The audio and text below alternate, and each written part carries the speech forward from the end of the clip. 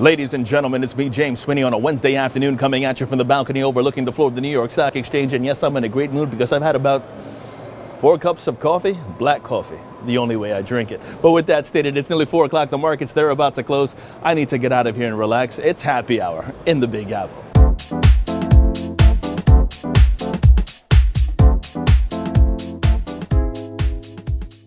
Now it's another seesaw trading session for stocks this Wednesday afternoon as an early slide gave way to a late rise on tech gains. Tech stocks on track to post consecutive gains after being pressured over the past week.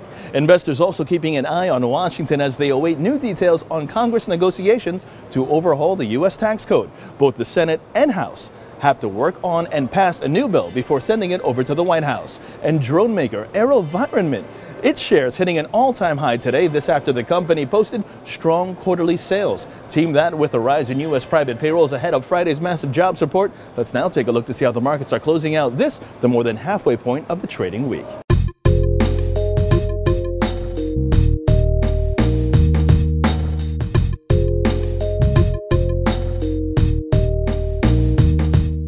And with that stated, kick back, relax. I'll see you guys all tomorrow morning for Modern Wall Street saying, hey, yeah, I'll see you then. I'm James Swinney.